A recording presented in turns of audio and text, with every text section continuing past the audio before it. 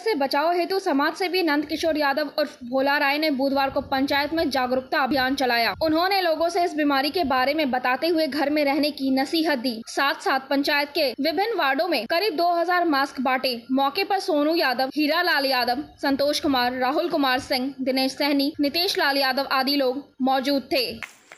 हमारे जो है कि समाज में मास्क की बहुत ही आवश्यकता हो गई है जी, जो कि यहाँ पर कुछ रोजगार जो था वो खत्म हो चुका है और रोजगार के अनुसार मास्क यहाँ पर ज़रूरी है। यहाँ का जो भी व्यक्ति ग्रामीण जो है वह बात को समझ नहीं रहे, लेकिन यहाँ पर मास्क की मांग है।